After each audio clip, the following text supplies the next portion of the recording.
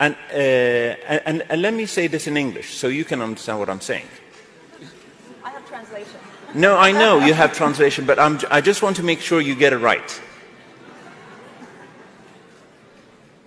There will come a day that we will see far more radical extremists and terrorists coming out of Europe because of the lack of decision-making, trying to be politically correct, or assuming that they know the Middle East and they know Islam and they know the others far better than we do.